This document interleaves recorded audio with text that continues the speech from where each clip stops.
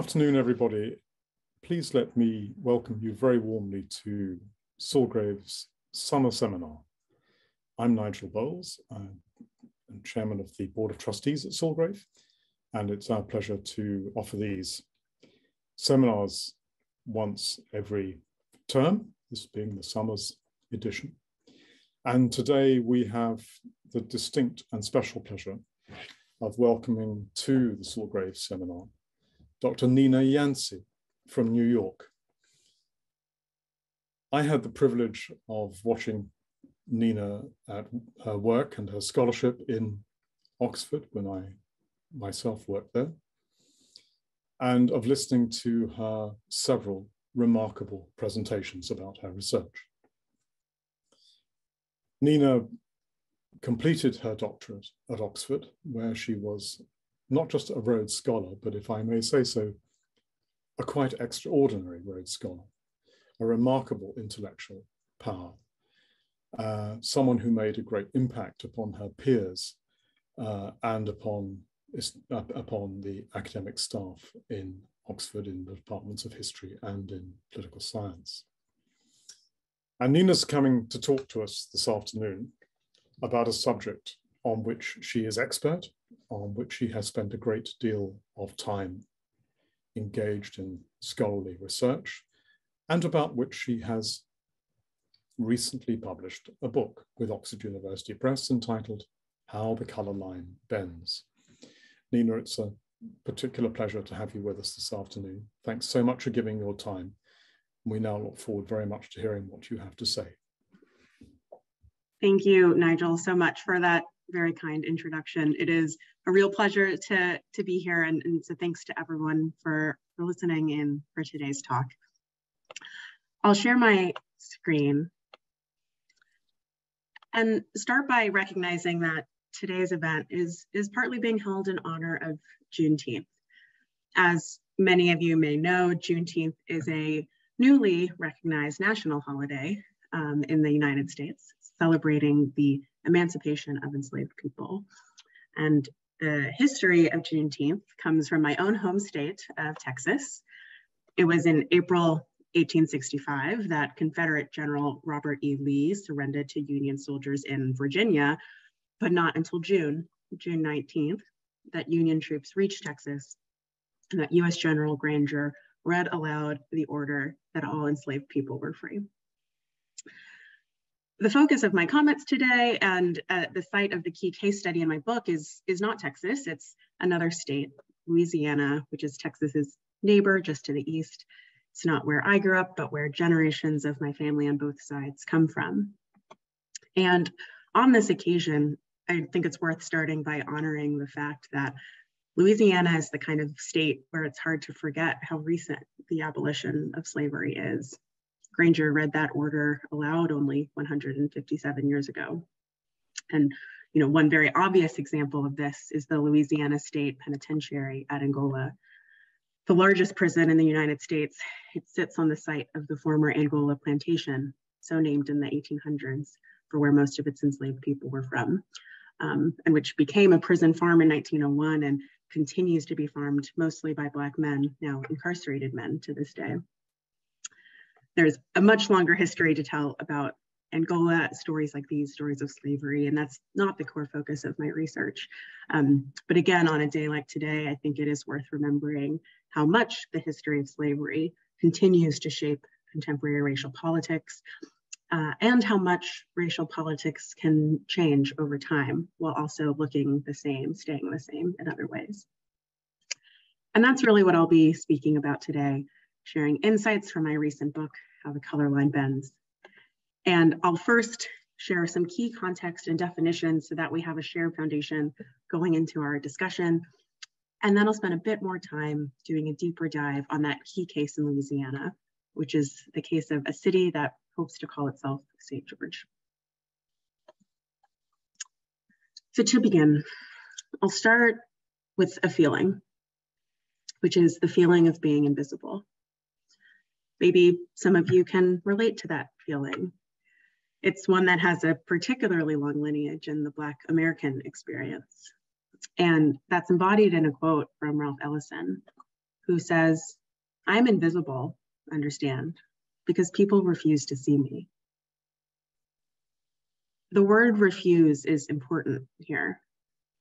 I started with a feeling, and a lot of conversations about race, and particularly race in America right now, focus on feelings. But importantly, my research is less about feelings than it is about power. And in my case, who has the power to decide what is seen and how? Who has the power to refuse to see? This is the point that Toni Morrison once made in a response she posed to Ellison, which was, invisible to whom? Not to me. What's implied in this comment is the basic point that when we talk about Black visibility, we're generally talking about how Black Americans appear in the gaze of white Americans.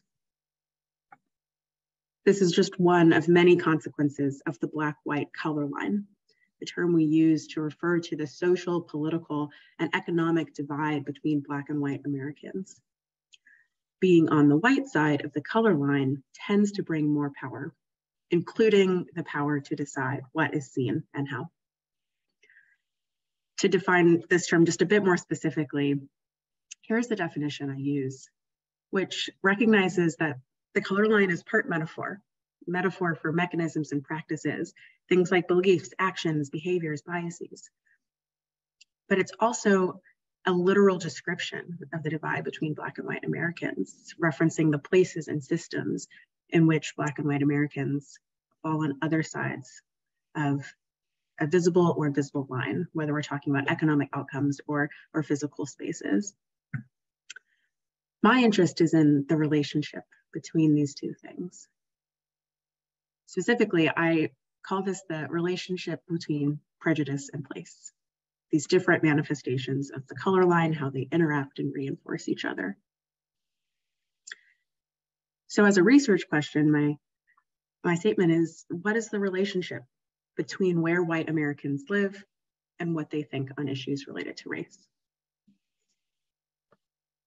The first part of this question gets at place, the different geographies of race and class that white people across the United States experience in their local settings. This map just recognizing the diversity of racial landscapes we see in cities across America, using 2020 census data and a different dot for different racial groups, visualizing those different experiences. And then the second part of the question gets at prejudice. This is fundamentally a group identity and preference for one's own group over another. And importantly, prejudice can include feelings directed toward an outgroup, whoever you might call them, but also towards one's own in-group, us. I measure prejudice both through public opinion surveys and also through qualitative interviews. And so then going back to the relationship between these two things, the two parts of this question, local geography, racial politics, I'm far from the first person to investigate this area. Much of the research I'm responding to descends from a landmark study of the 1940s American South, where a political scientist, V.O. Key, saw that the larger the Black population, the greater the support for the segregationist Southern Democrat Party at the time. And so from this finding was born something called the racial threat hypothesis. The idea being that as the size of a Black minority population grew, so did the threat that Black population posed to the white majority in terms of competition for economic resources, political power, et cetera, thus leading to more racially hostile actions and attitudes among the white Americans in those settings. And now I should acknowledge that people often ask me the question, but wait, isn't exposure to diversity a good thing? Isn't that something we want and that we fight for? And the answer is yes, but it depends. Exposure to diverse settings is wonderful when people are of equal status, have common goals, have institutional support to collaborate. This is one reason why diversity in school settings and university settings can be so valuable as a way to get to know and interact with people who are different from you.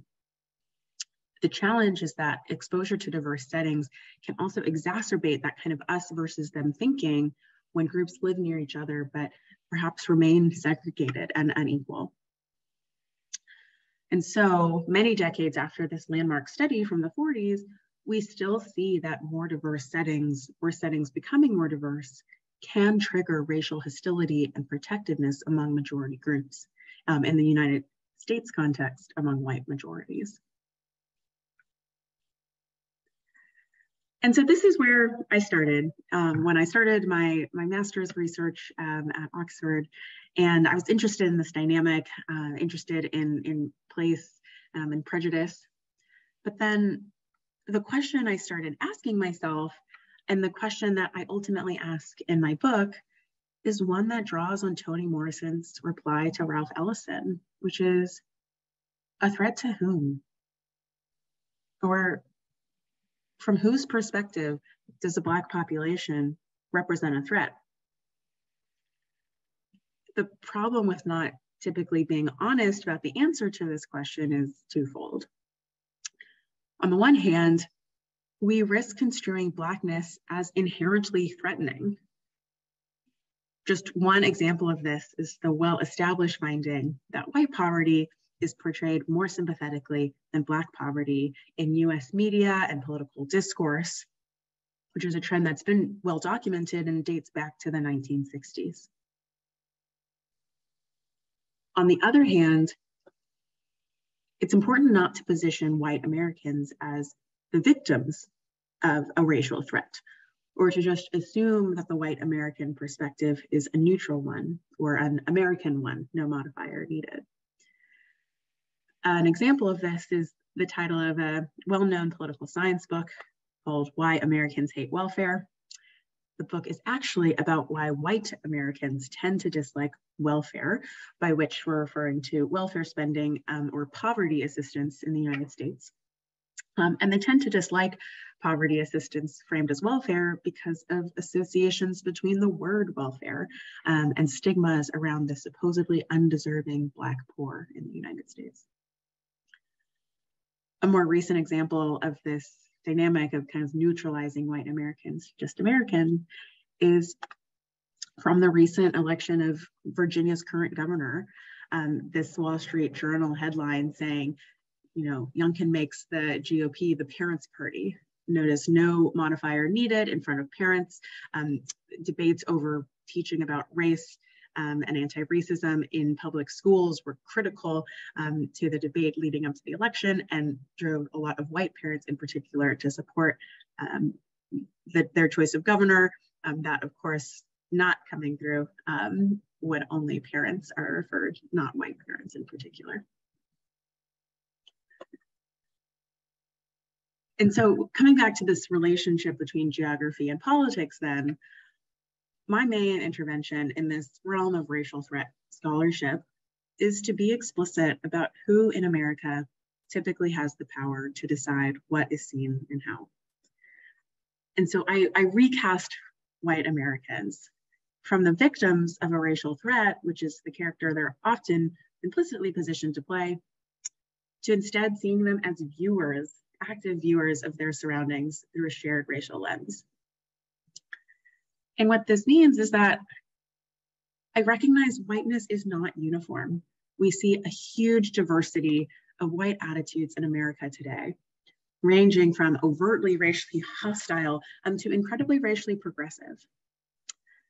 At the same time, recognizing that shared white lens acknowledges that white Americans do view the world from a shared structural position, from a place atop America's racial hierarchy. And I will acknowledge too that any group's perspective will be subjective in some way, right? Anything will be shaped by the specifics of our position. The challenge though is with white Americans, that perspective and the position from which it comes is a dominant one in our racial hierarchy. So that means, unlike other groups, their perspective isn't just subjective, but it's also a powerful one, a racially privileged one. Applying this logic to the study of racial threat of local geography means that I argue white Americans view their local worlds through this shared racial lens too.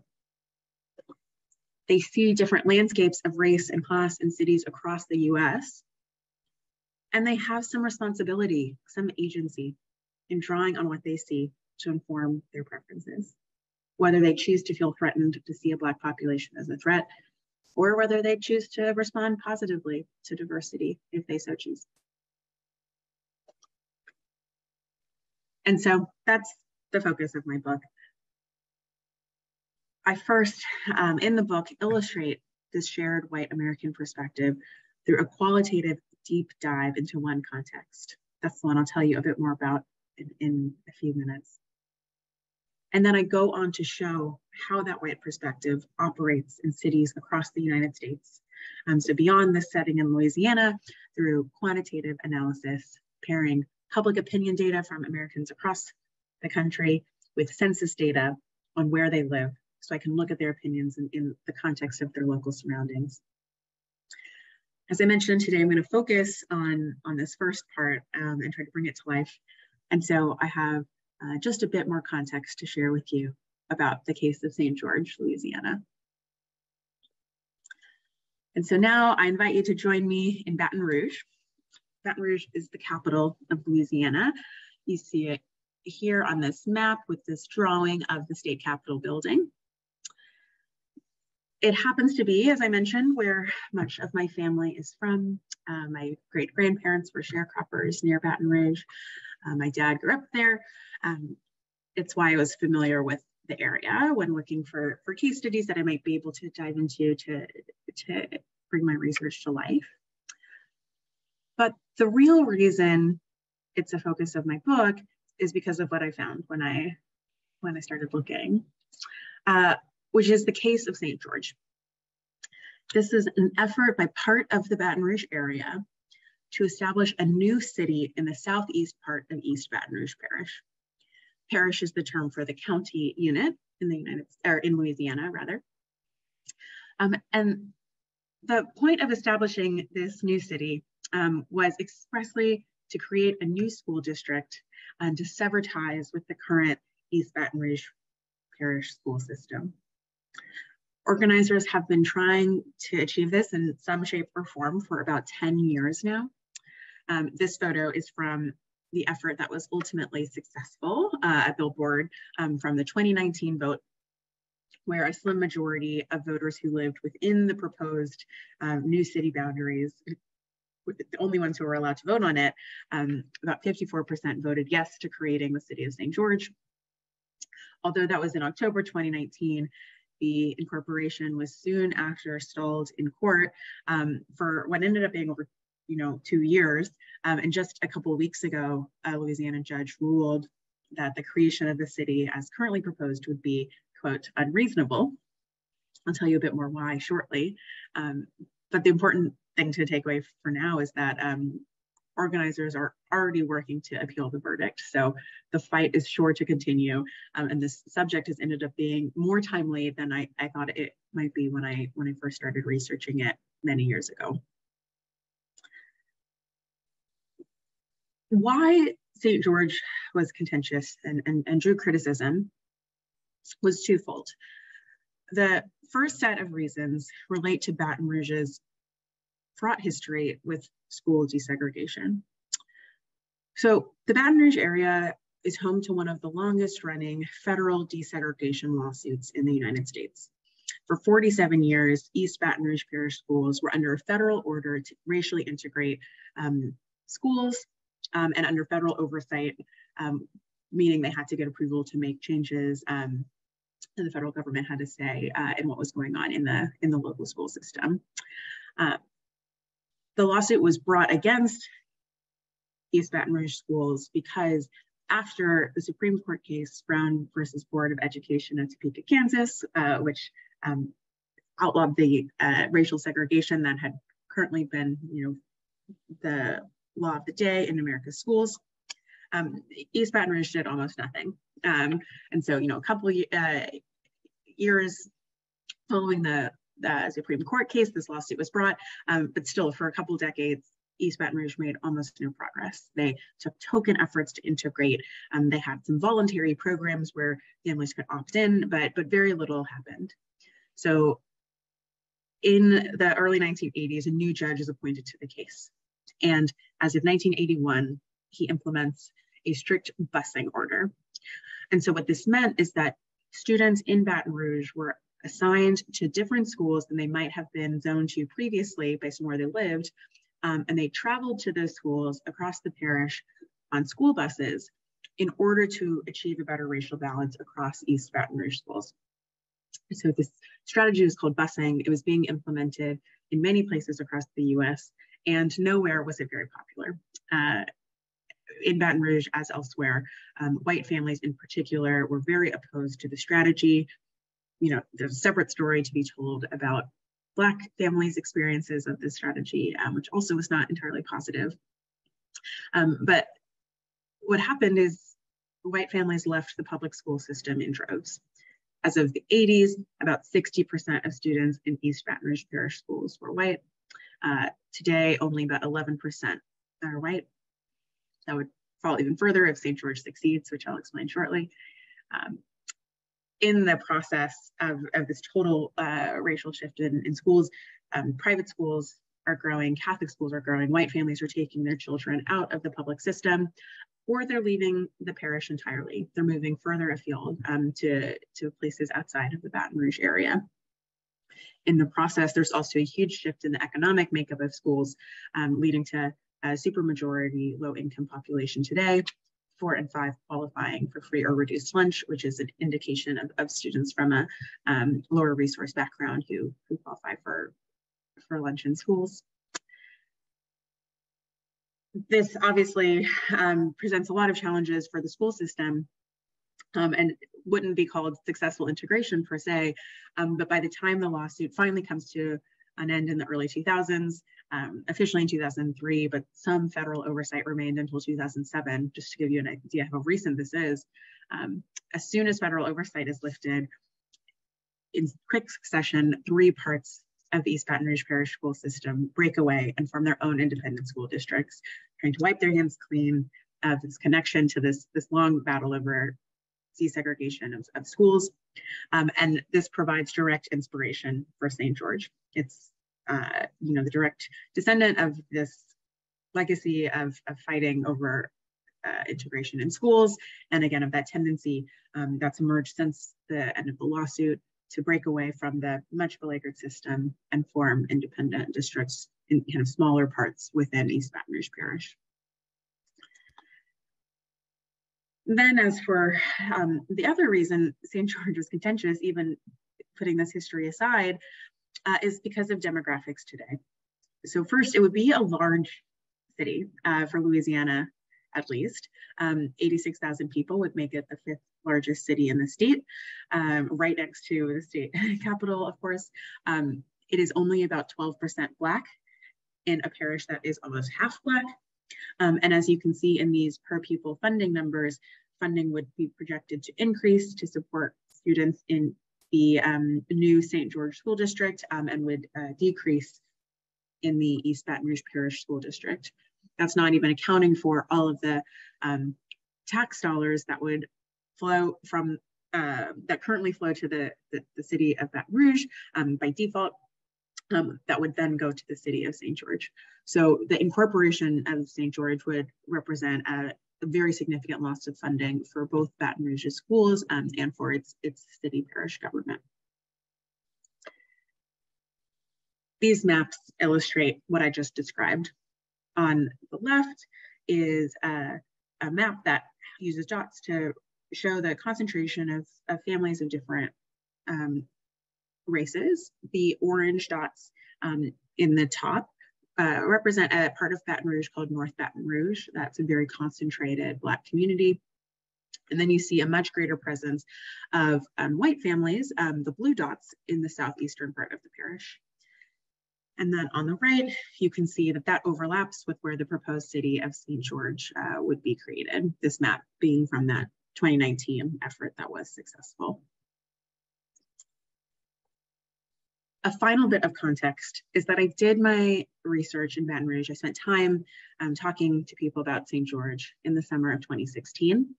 This happened to be during a waiting period between a failed first and then the successful second effort to bring St. George to a vote. But that timing matters because I happened to arrive in Baton Rouge shortly after the killing of a Black man, Alton Sterling, by local police, and just before a sniper attack that killed 3 law enforcement officers. And so it ended up being a time where conversations about race and policing and violence were very much activated and contentious, totally, again, by chance. And then just to recap then, race is relevant on any given day in Baton Rouge in light of its demographics. Layered on top of that, the fight over St. George brought a lot of opinions to the forefront and made it a rich place in which to speak with people. And then finally, this period of racialized violence in 2016 made race even more top of mind for residents. So it ended up being a tragic time to be there, but also a perfect storm of sorts, a theoretically rich time to be conducting research. And so now the scene is set. I spent that summer talking to 48 residents of the larger Baton Rouge area, 36 white residents, 12 Black residents. And in conversation with Nigel, I'm going to tell you a bit more about what I found there. And to transition, I'm going to read a bit of my book from you, just a few minutes. But I thought before we jump in, it would be nice for you to hear my interviewees in their own words. So I'll read now just a short segment from the start of chapter 3, the chapter of my book in which I really dive into Baton Rouge and the stories that I found there. And I'll introduce you to 2 folks named Randy and Deborah. I was surprised not to have gotten a flat out rejection sooner. Now listen here, I've been around a long time, said the voice on the phone. I grimaced. I hadn't been told to listen here since I was a teenager. The term does not usually preface good news. Why would someone come all the way from Oxford to ask about St. George if not to try to expose it as some sort of racist effort?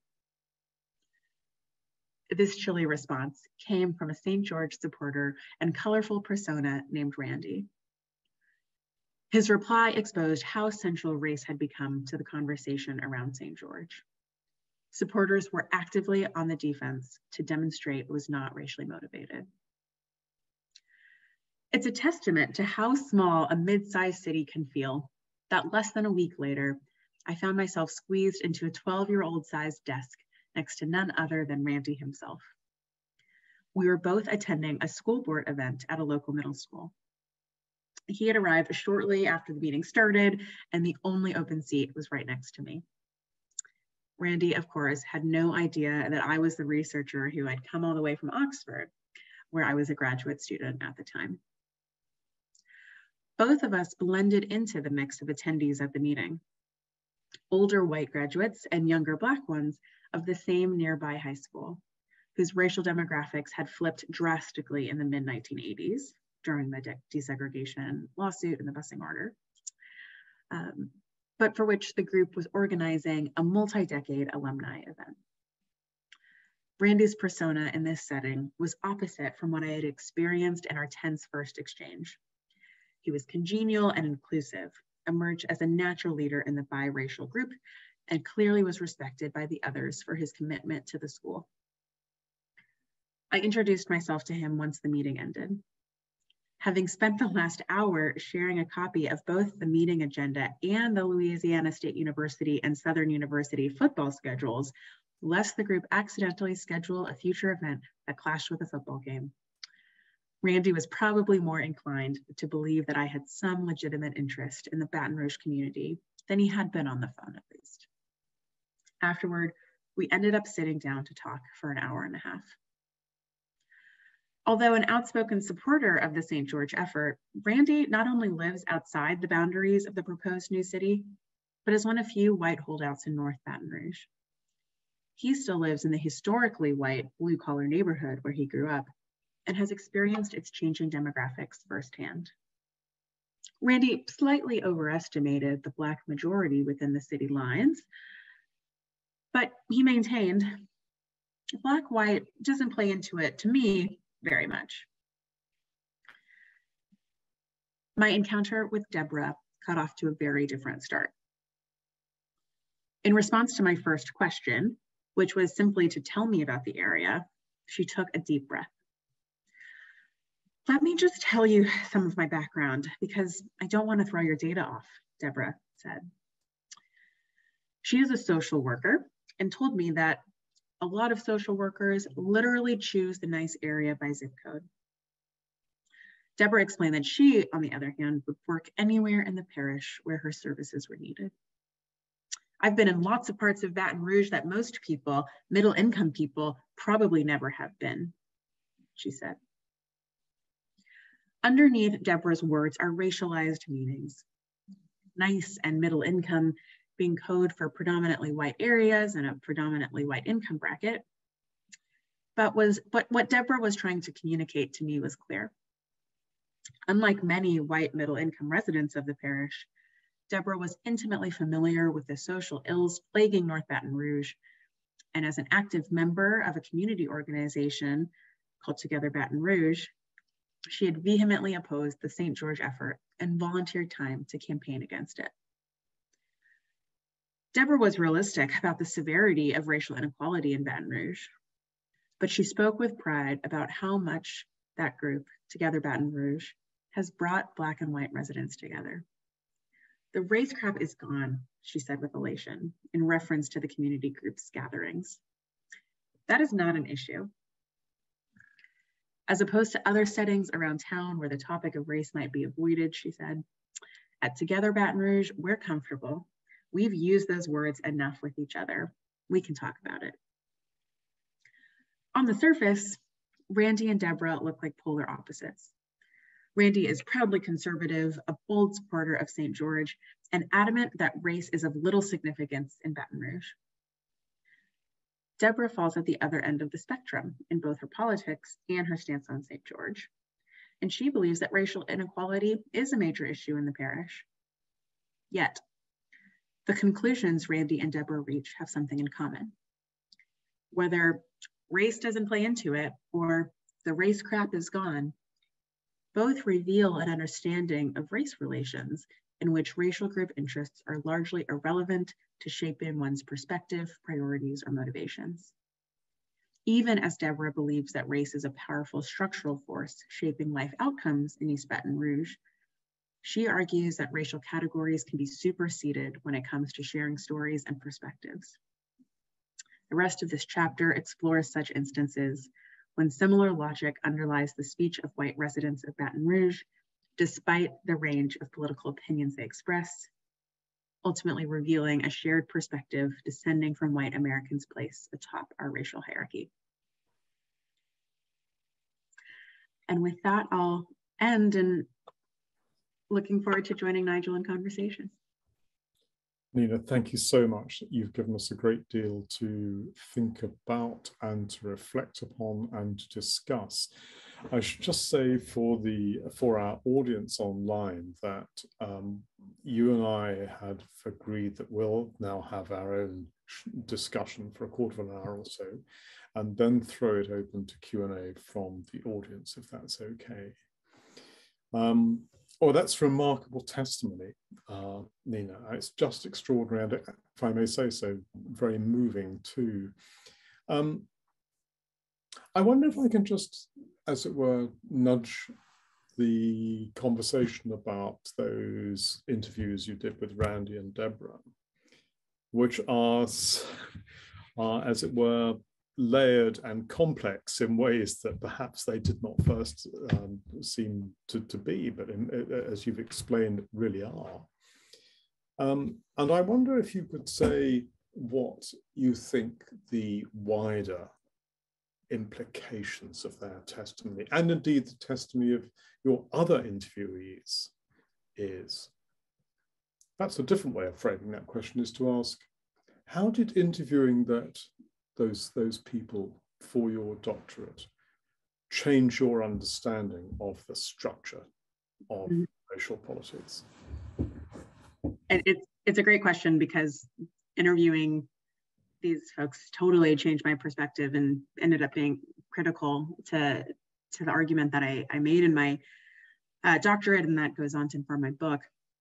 And so I guess, from the start, as I said, the case of St. George was an ideal topic for me. It was a contentious issue where race and geography were both implicated, and it was on people's minds, offered a really good opportunity to join people in conversation, to ask about it. But I planned to go to Baton Rouge originally, primarily looking for folks like Randy, for St. George supporters. And I had been interested in this racial threat dynamic, and was curious to speak with white Americans who were supporting causes or taking actions that might be consistent with what we have called feeling threatened, desire to separate, to create new boundaries, to have a school system more distant from an overwhelmingly Black and low income population. In that process, I talked to white opponents of St. George, I talked to white observers of the effort, and I also spoke to Black residents, primarily to get a better sense of the history of the area, to make sure I was understanding the full story for context. And it was in that process that I was somewhat surprised by the similarities that started to emerge out of my conversations with very different people. And that was what was on display in Randy and Deborah. I started to notice the ways that the speech of the white respondents, even as they disagreed with each other, was structured by similar themes and logic. And so the reflection was that what they said was different, but what they were doing was similar. The underlying logic of their arguments was similar. And so throughout the chapter that follows that segment, I highlight this sort of similar underlying logic. I talk about four key themes, and I argue that this is evidence of that shared white perspective. This is one way of understanding how racial identity can shape white Americans' viewpoint, even as they express very different individual views. And it was in recognizing the similarity in that finding from Baton Rouge that I ended up really rooting a lot of my argument in something called standpoint theory and the logic of positionality. The core premise of positionality is maybe what it sounds like, which is that your structural position affects your viewpoint, right? Where I stand affects what I see.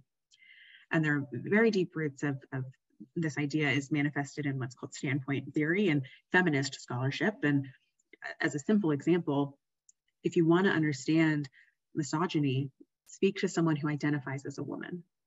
Right? If you want to understand capitalism, make sure you're talking to someone who's a worker. The idea is that people who are marginalized in a given system, a given hierarchy, can often best tell you how that system works. This is theorizing from the bottom. In Baton Rouge, and in my analysis of what I found there, I flip the script and I ask about what the people at the top don't see, what is not visible from the perspective of someone who's powerful, who doesn't have to worry about navigating that system because they sit atop it.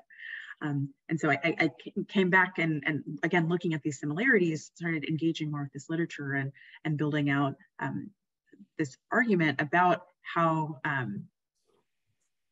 the racial identity of my respondents, of white Americans in general, plays a role in what they do see, what they don't see, what they choose to see, right? How they choose to interpret the world.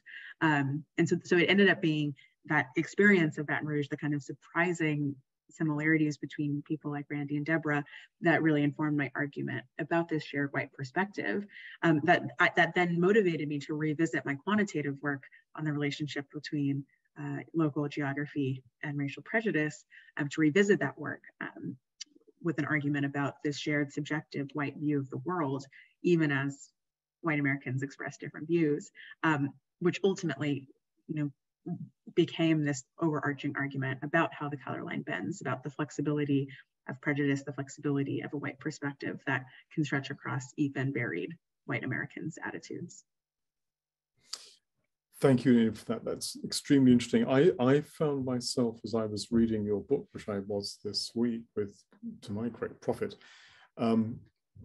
asking myself sort of two questions. One major question, the major question being, What was it like for you as a Black woman interviewing white people in this state and in that place at this time, in the context of an America which has undergone some pretty painful, not to say terrible, racialized experiences over the course of the last several years, not least those of George Floyd and all that flowed from it.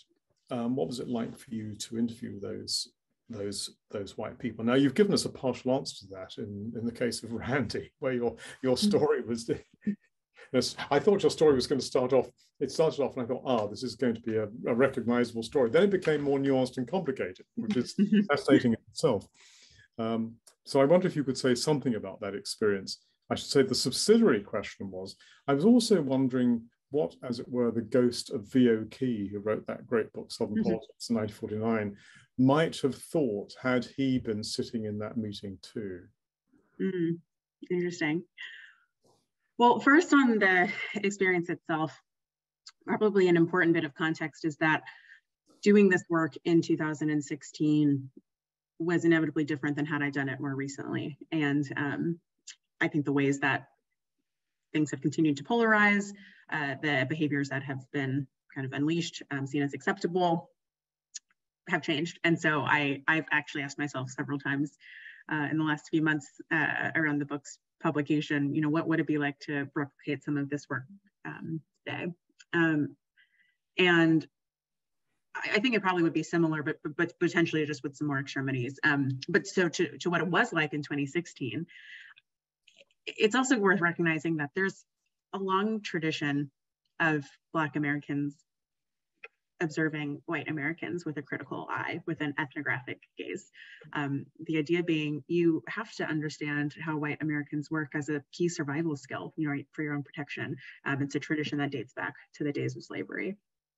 And so I'm very much as a Black person commenting on white people in America, following a very long tradition, but it is rare to see this kind of work in political science. It was definitely something I've realized was a more notable feature of my research design, to the extent that a handful of white American professors expressed skepticism and were a bit wary of my plan.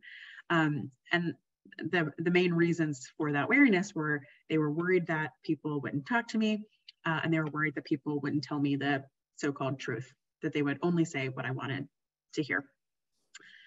And the reasons I decided to go forward regardless, I think also kind of bring to life what the actual nature of my experience was.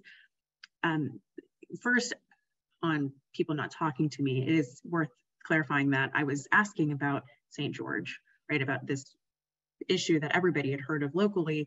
I was also talking to people on the heels of these racialized shootings, so I wasn't asking anyone to reveal their deep secrets or asking them to tell me what you think about Black Americans, but asking about, popular issues.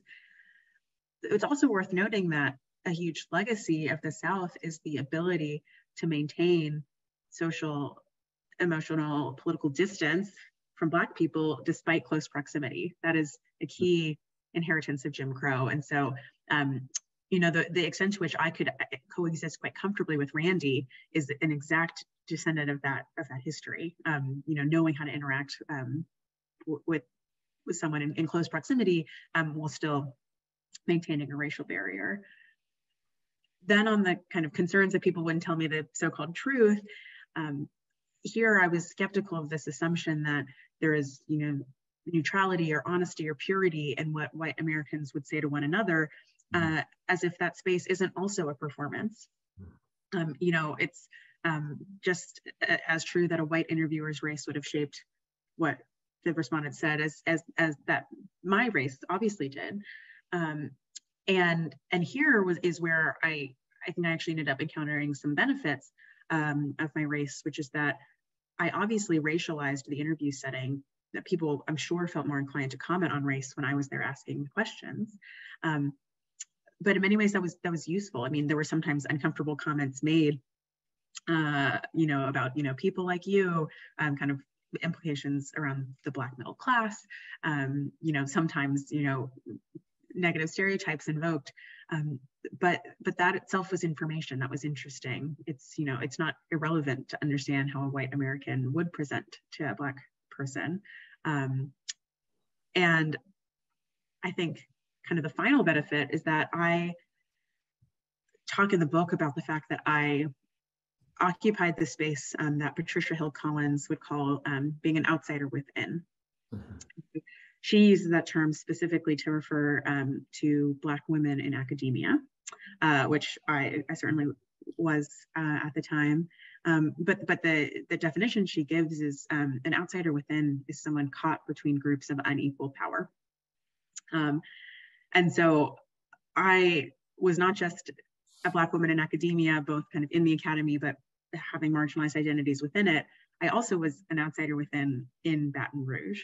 And so I was an insider in that I have deep family connections there. I could explain why I was there, right? I could interact easily with people like Randy because I grew up interacting with people like Randy. I could engage in the norms of Southernness. I also had, you know, the legitimacy of someone coming from a known university. I was the person asking the questions, right? But then on the other hand, I was obviously an outsider. I was a stranger from out of town at that time, coming from quite far away. I was, you know, young. I was a woman. I was not, you know, threatening in other senses. And sometimes elements of being a stranger can make people more willing to share than they would if they were talking to someone they could see at church the next Sunday. And so I think it ended up being an experience that was, I mean, fascinating. Sometimes, you know, tricky and uncomfortable things would come up, but to be honest, not that different from my life as a Black person growing up in the South, spending time in Louisiana. And so the challenge was much greater to convince, I found, to convince primarily, I would say, like the white academy, that this was a valid approach, that there was merit in doing this.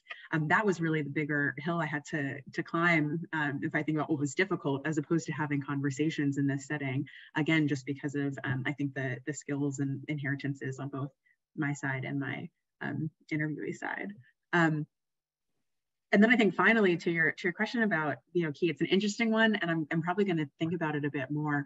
But to be honest, I think I imagine he wouldn't be too surprised by how the interviews went down, and I also think, and I try to recognize this in the book itself, that he himself, I think, recognizes the power dynamics that I try to bring to in my book, and I actually think that it was, as his original finding was interpreted over a long period of time, and I think particularly the kind of 80s, 90s period is when we start seeing language that feels really devoid of power, and it feels like it's really, you know, guilty of assuming that there is an actual threat, when, you know, I think V.O. Key, in his work, he points out that the Black residents of those counties where the support for the Southern Democrats was greatest among white voters, those Black residents are the ones who were actually the most threatened in terms of their own safety, their own well-being. And I think his work, that broad corpus of work, really highlights that point and deeply engages with power dynamics. And so in my work, I want to recognize that and honor that. So I think he would, I imagine, and I hope, I guess, maybe would be, you know, of a similar mind as I, whether thinking about the actual conversations I had or about the argument of the book more broadly. Well, for what it's worth, Nina, I think that too. I mean, V.O.Q's book is absolutely classically about a geography of power, of political power. I entirely agree. There are a number of threads to pick out from there. Now, you've mentioned middle class and the views that some of your interviewees might have had about a middle class, professional, academic Black woman asking these questions. You also discuss in your book what you call the threat of the Black middle class. I mean, in particular, the threat of the Black middle class. I want you to, if you would, to explain how you define middle class in this context, because it's often used in a rather looser sense in everyday conversation, certainly by many, not all, but by many journalists. I want to know how you define it, and then to say something, if you would please, about what you understand by the nature of the threat of the black middle class that some, at least some, if not many, whites perceive. Yeah, I love the question about defining the black middle class, because it is one worth asking. And I think one response to that I've appreciated in the literature is, I believe this is Mary Patillo, who argues that we should really say the non-poor Americans, because the truth is that there is such a burden of poverty still among Black Americans today, that when we say Black middle class, often we're just talking about people who are in a position where they're not, critically struggling for resources. If we just want to be truthful about what the lived experience would be like. There's then obviously a larger debate to be had about income versus wealth, and as listeners may know, a real challenge is that even as we see closure in disparities in income between Black and white Americans, the wealth gap is just, cavernous and has grown. So there's so much to say there. I think the way that I really engage with it in terms of my research is thinking less about specific definitions of who falls into which category, and more about the premise of relative status, of relative standing of Black Americans versus white Americans. And so I particularly look at this, so-called threat of the Black middle class in terms of perceptions among white Americans of a rising Black middle class, the idea that Black people are getting richer, broadly construed, and that white people are getting poorer. And so I'll tell you a bit more specifically, and hopefully that brings it to life. And this is very much an example, and in using the word threat, I'm trying to be a little bit provocative, but an example of revisiting the relationship between prejudice and place and asking, well, what changes if we are explicit about the fact that white Americans have a subjective racial lens through which they view the world, right? It's not just that there is a threat in their surroundings, it's that they see a threat. And so in this chapter of my book, chapter 5, I look at white opinion in US metros, looking at a sample that was surveyed in 2006, 2008, and 2010. And so this is a panel that spans the Great Recession. And what I find is that perceptions of a rising Black middle class, specifically the idea that Black people are getting richer, as people respond on a survey, while white people are getting poorer. I find that perception of a narrowing gap exacerbates opposition to affirmative action among white people. And so specifically, this idea that Black people are getting richer, white people are getting poorer, that gap is smaller, leads to greater opposition to a policy area explicitly meant to advance Black status, right? That's explicitly meant to close that gap. And so in some ways you could say, oh, that's logical. There's less need for affirmative action. I'm looking particularly at affirmative action in employment in this study. You can say, oh, there's less need for that if you think that the gap in terms of just who's rich and poor is closing between Black and white Americans. But there are two reasons that the subjective nature of threat is really important to remember here, and why what I found in Baton Rouge ends up being relevant to this very different quantitative study. The first is that I show the subjectivity of someone's experience of their surroundings by showing that it was in places where unemployment rose the most or the fastest, either way you look at it, that white Americans were likely to perceive that narrowing gap. So is this experience of economic insecurity during a recession, and of course, against the backdrop of Obama's election, given that this spans 2006, 2010, it's that experience of insecurity that the interpretation is in zero-sum thinking, right? My group is hurting, another group must be benefiting. We have a Black president. You can think about different ways to kind of bring that to life, make it tangible, but what I see is a strong relationship between rising unemployment and this idea, oh, Black people are getting richer, white people are getting poorer. And then that belief goes on to predict opposition to affirmative action. And so, first we see subjectivity at play because it's that perception of a rising Black middle class that leads to more affirmative action opposition.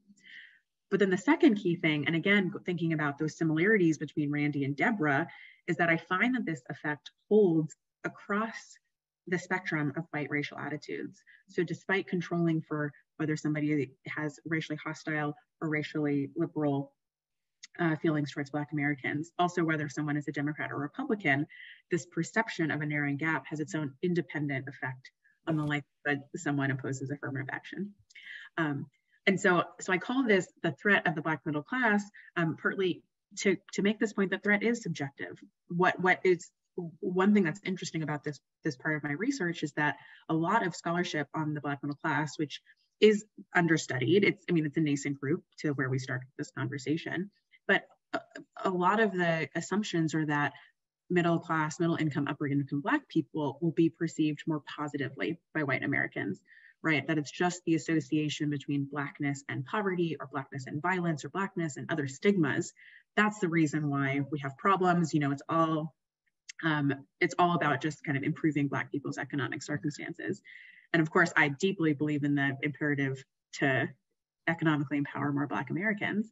But this work shows that, it's also possible that the Black middle class can be seen as threatening by white people across the spectrum. Again, if we're just thinking about the instinct to protect one's own privilege and power, the instinct to at least feel some defensiveness if you feel that a group that you've historically had, a more privileged position then is catching up.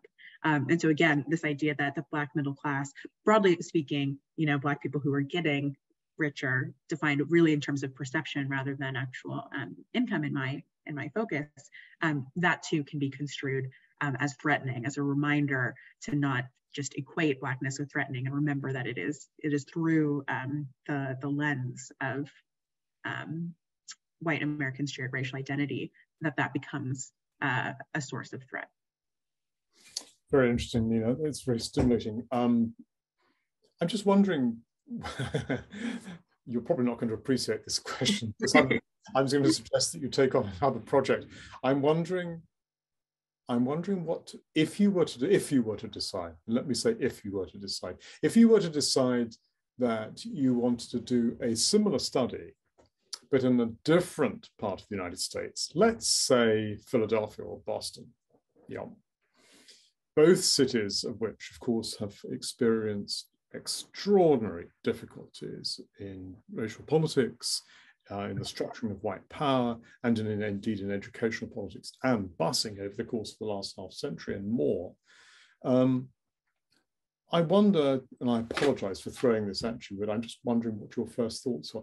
I wonder what your working hypotheses might be about the differences you might find, or the similarities that you might encounter, if instead of studying Baton Rouge, you were to study similar questions in Philly or in Boston. Or New York, prefer. Right. Right, any other place. No, it is a good question. I think I would no doubt take a different approach, and I think inevitably the research would be shaped by the specifics of that place, by the specific kind of ways of interacting, and I wouldn't want to presume that the way that I was able to naturally exist in a place like Louisiana would have been the same, and so would certainly want to defer to those who do have connections to those places. I would see it as a big journey in terms of learning and kind of being ready to engage in terms of those kind of simple kind of cultural norms, but also in terms of understanding the history of those places, right? The history of the desegregation lawsuit in Baton Rouge, still looms really large in the ways people think about schools, what's fair, what's unfair, who deserves what. And so I think, my approach to diving into another city would definitely want to engage with their specific histories. I think depending on the city, it would also probably require some real thinking about, how different racial groups define themselves. I mean, just to recognize New York, where I now live, a hugely complex racial landscape. And I definitely recognize that my book focuses on the Black-white color line in a way that does not capture the full spectrum of diversity in America today. And I think there are reasons that that's a valid approach, a valuable approach. But I think in a place that's not so evenly divided between Black and white, Baton Rouge was very much, looking at one of the most extreme settings or a place where, you know, what I was studying was so evident, I think it would require, I mean, it could definitely still be possible, but I think I would probably want to be thoughtful and just recognize the immigrant communities who identify as Black in New York City would bring kind of its own complexity and story. So that would be interesting. For all those caveats though, about recognizing the complexity of each different setting, I mean, my strong hypothesis would be that we would find similar dynamics in terms of the workings of whiteness, the ways that racial identity does structure what someone tends to care about, tends to know about, tends to believe is their problem, tends to see as a problem in the first place. So I would have a strong hypothesis that we would see some similar trends. I think the question would be, in some of these cities, how have the last few years maybe shaped some people's awareness of where they might be blind? To what extent in some cities that probably had larger white populations who engaged in some reflection and activism after the murder of George Floyd, maybe there would be a little bit more awareness or willingness to reflect on what the limits of a white perspective are. Because the truth about Randy and Deborah is, like, I don't think they would see themselves the way that I saw them, right? I don't think they would be aware of those similarities. It was really, I feel like, me as an outsider, or also just talking to the Black residents I met in Baton Rouge, that really highlighted those similarities. And I think I would expect to see that shared whiteness of perspective, you know, that I would expect to see in other settings, and would just want to be thoughtful about how to go about bringing it to life, and thinking about, well, then what other questions could we ask in light of those different contexts that could move conversation forward in this area. It's really very absorbing. So a question that, you know, which just occurs to me, hadn't occurred to me before, it should have done, is whether, in the light of what you've just said about Randy and Deborah not perhaps seeing themselves as you saw them, I'm wondering whether you've shared your findings and argument with any of your interviewees. Yeah, great question. Those conversations or experiences were. Yeah. So one thing I did earlier this year in advance of the book coming out was to contact all of my interviewees in Baton Rouge. So I got in touch with everyone that I was able to, and had a really fantastic time just on the phone with people in Louisiana.